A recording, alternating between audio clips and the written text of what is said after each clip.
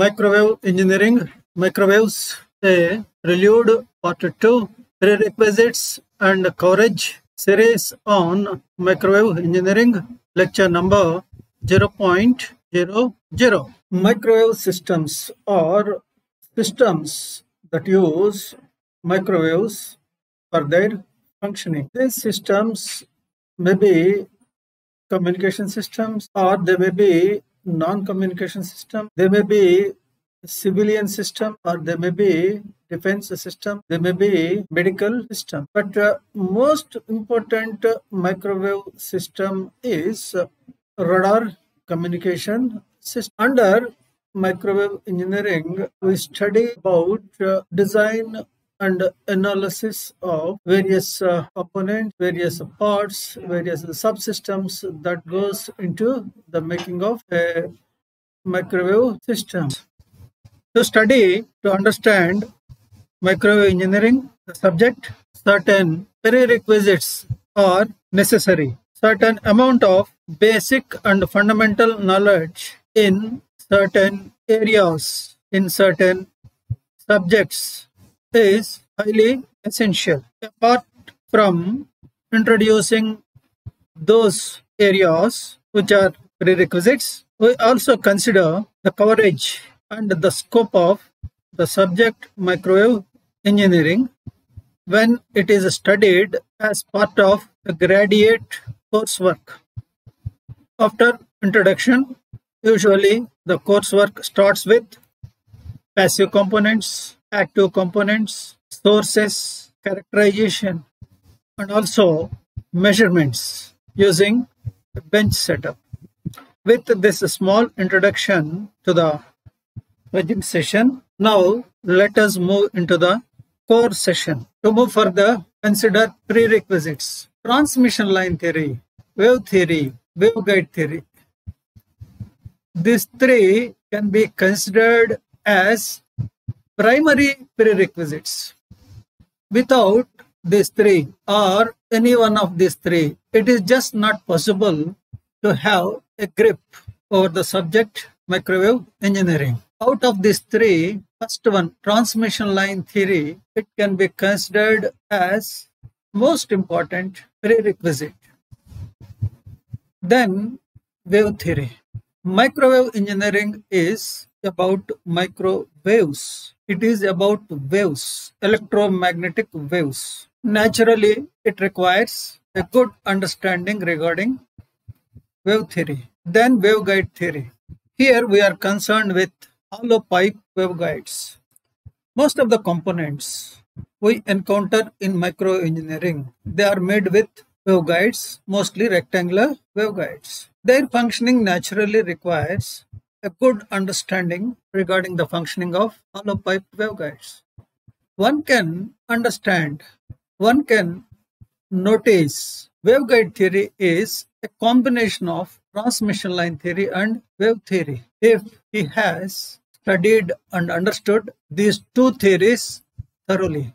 Now we ponder some time over the scope and coverage of the subject microwave engineering. After introducing microwaves, their frequency bands, their benefits, their applications, microwave engineering starts with attenuator. These are passive components. Waveguide junctions. Junctions are there to divide a power flow into two or more flows. They are also used to combine two or more streams of power into one. Then scattering parameters. What are scattering parameters? They are used to model microwave circuits, to characterize microwave circuits. At low frequencies, the circuit can be modeled either using Z parameters or Y parameters or ABCD parameters. But these parameters, they are not useful at high frequencies like microwaves. A new kind of parameters, they are devised, they are designed to model circuits at microwaves. These parameters are called scattering parameters. Phase shifters. Waves are traveling waves. They are associated with continuous phase change along the direction of their propagation. So as it is, there is a phase shift in a traveling wave. Sometimes need arises to provide, to introduce more phase shift into the wave. Phase shifters are used for that purpose. Ferrite devices use magnetic materials. Magnetic materials whose relative permeability is large, very large. Using ferrites, isolators can be designed, circulators can be designed, gyrators, several other components, microwave components can be designed. Microwave tubes, klystron amplifiers, reflex klystron oscillators, magnetrons, traveling wave tubes. These are all examples for microwave tubes. Microwave tubes are microwave sources that are able to generate a microwave signal or amplify a microwave signal. Then solid state devices, gun oscillators, gun amplifiers, and oscillators that use impact and trap-at diodes. These are all fall under the category of solid state devices. Usually the subject microwave engineering is concluded with one or two chapters on bench measurements. Using a setup called bench, standing wave ratio, frequency, load impedance, Q, etc. are measured at microwave frequencies. The procedures that are followed for measuring these quantities at microwaves, they are explained in these chapters. Now we try to elaborate the prerequisites. To begin with, we consider transmission line theory. Primary and secondary applications of transmission lines. Primary application is to transfer energy from one point to another point. Secondary applications are there for lines, like in the design of circuit components like inductor and capacitor, and also in the design of resonant circuit. Using lines as stubs in load matching. This is another secondary application. Several secondary applications like this exist. We need to have a good understanding into the secondary applications. In fact, more than primary applications is a must. Primary and secondary constants. RLGC are primary constants. Secondary constants are propagation constant and characteristic impedance. Voltage and current profiles. There exists forward wave. There exists reverse wave. In the forward wave, voltage exists, current exists. In the reverse wave, voltage exists, current exists. They vary. With time, they vary along the length of the line. A good understanding regarding the profiles of voltage and current over the line is a must. RC stands for reflection coefficient. Standing wave ratio stands for standing wave ratio. When it comes to microwaves, standing wave ratio is more important than reflection quotient. Microwaves at these frequencies, lines are lossless. SWR assumes prominence over reflection quotient. Then standing wave pattern. When line is terminated over a mismatched load, reflection takes place. Now there are two waves over the line, forward wave and reverse wave. Due to interference between these two, standing wave pattern comes into being. By studying the standing wave pattern, one is able to understand so many things regarding line, regarding load, and regarding line-load combination. Load matching is a technique by which one can eliminate the presence of reflected wave over the line, at least a major portion of the line. This technique involves making the terminating impedance equal to characteristic impedance. Smith chart is a tool. It is a tool widely used in solving various transmission line theory problems. Second prerequisite is wave theory. Here we give certain areas of wave theory which cannot be neglected if one wants to have a grip over microwave engineering. One must be thorough with Maxwell's equations. These are 4 in number. They describe dynamic fields, boundary conditions. The fields at the boundary of two different media are related to each other. The relations are expressed in 4 statements. These statements are called boundary conditions. They are in terms of tangential components and normal components. Wave equations. Dynamic fields obey wave equations. It implies in dynamic fields there exists electromagnetic wave. A good knowledge of wave equations is a must to understand microwave engineering.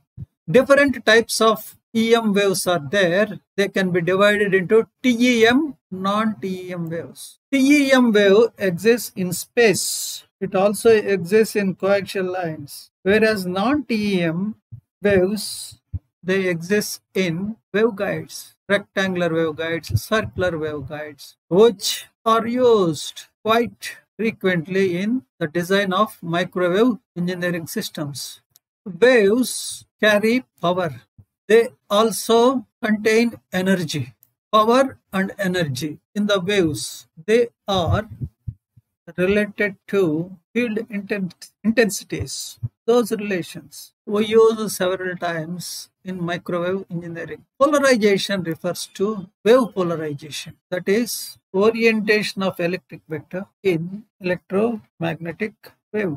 In coupling a signal to a waveguide or taking out a signal from the waveguide, polarization, knowledge regarding polarization of the wave plays an important role. Reflection and refraction, they are associated with the wave phenomena.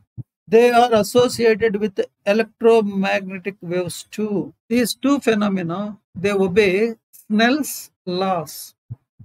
The speciality of reflection and refraction in wave theory is they are considered, they are analyzed by considering polarization, by taking orientation of electric vector into account. It makes the things slightly complex or complicated. Waveguide theory, third prerequisite. Waveguide theory is a combination of transmission line theory and wave theory. Once we have a thorough or deep understanding in those two areas, waveguide theory becomes quite an easy or simple thing to understand. Rectangular waveguides, circular waveguides. If the cross-sectional area is rectangle, then the waveguide is called rectangular waveguide. If it is circle, they are called circular waveguides. These waveguides are similar to high-pass filters in their behavior. So they exhibit filter characteristics. High-pass filter characteristics, they are associated with certain cutoff frequency, cutoff wavelength. These frequency and wavelengths, their values, they are dependent upon the dimensions and also mode of the wave that is traveling through them. Wave travels with a certain or specific structure in waveguides. This structure is called mode. Several modes are possible, but out of them most important mode is, or most important structure is dominant mode. Waveguides are associated with two types of impedances. One is characteristic impedance, another is waveguide impedance. Their meaning, their concept, their idea is essential to have a fruitful understanding of the subject microwave engineering. Waveguides carry power, not unlimited amount of power. There is a limit. The limit depends upon dimensions of the guide. While designing waveguides, one has to keep this particular aspect in mind. While carrying signal, the waveguides, they inflict certain amount of attenuation over the signal, dielectric attenuation, conductor attenuation. These are components of the attenuation the signal undergo while it is traveling through the waveguide. Reflective attenuation is also there, but it happens when the signal is outside the waveguide. Now we move to a discussion on the scope of the subject microengineering, or the coverage of the subject microengineering, or various aspects that are studied, that are taught in the subject microwave engineering. As already mentioned, after introducing microwaves, their applications, their benefits, the study starts with passive components. Attenuators, waveguide junctions, these are all examples for passive components. Under attenuators, resistive cord attenuator, fixed and variable attenuator, rotary vane attenuator. These are covered, these are introduced. Attenuators play an important role in the design of communication engineering systems. The functioning of attenuators is inverse to that of amplifiers.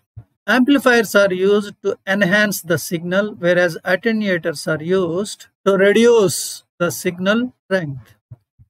At low frequencies, at high frequencies, attenuators are used as much as amplifier circuits, but at high frequencies, microwave frequencies, use of attenuators is more when compared to their use at low frequencies.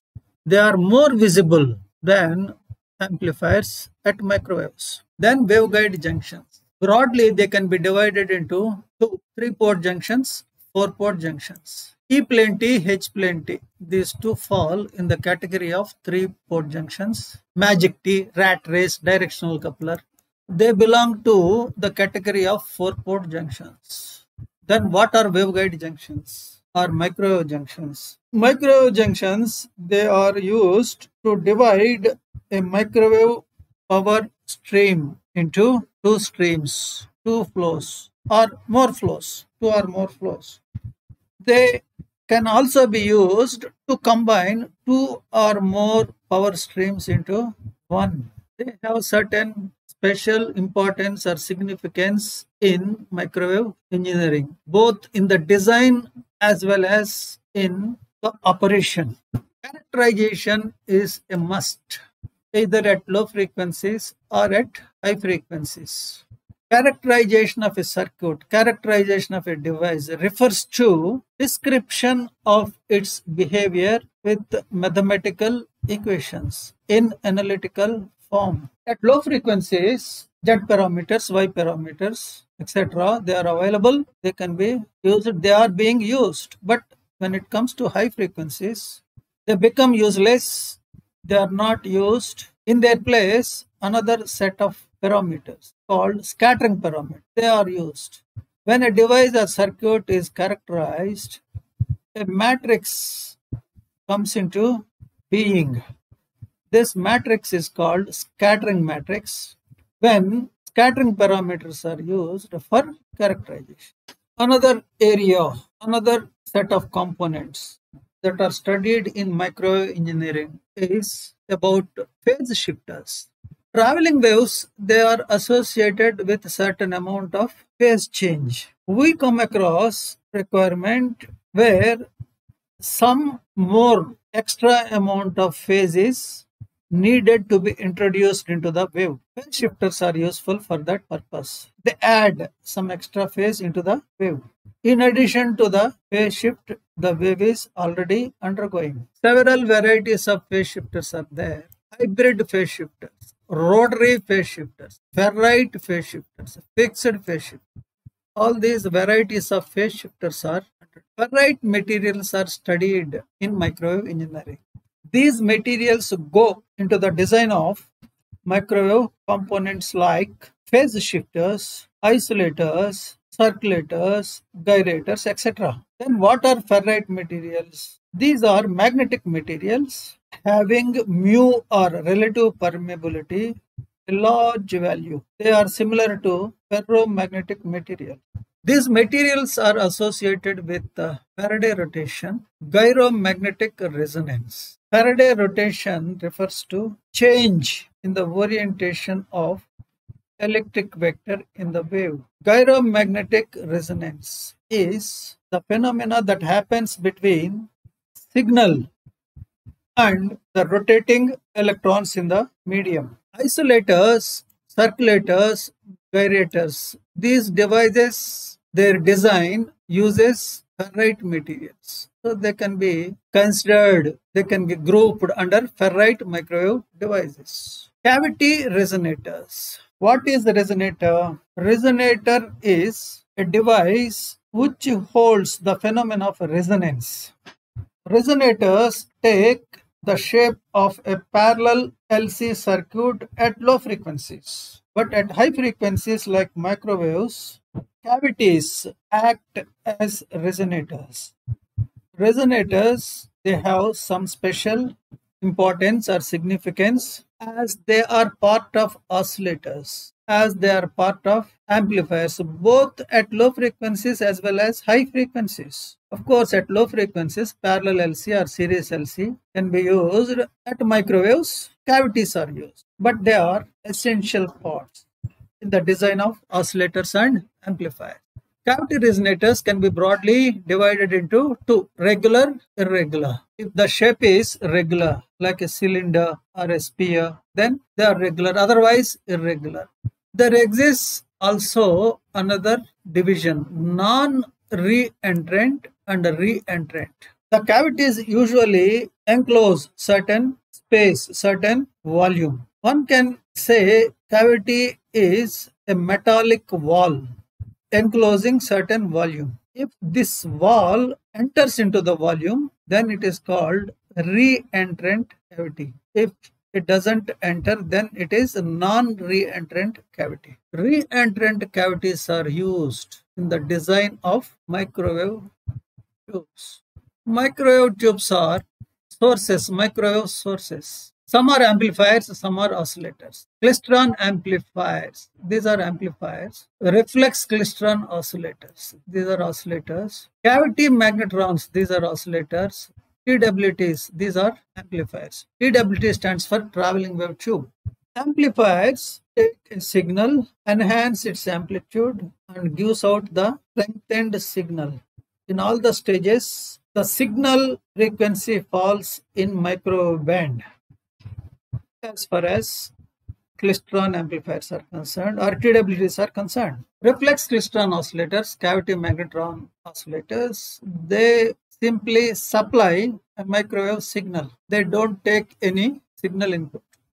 Gun diodes, impact diodes, Rapat diodes, these are used in the design of microwave amplifiers and oscillators. In earlier days, tubes were in use as sources, but slowly their place is taken over by semiconductor sources, solid state sources. Solid state amplifiers and oscillators use gun diodes, impact Rapat diodes.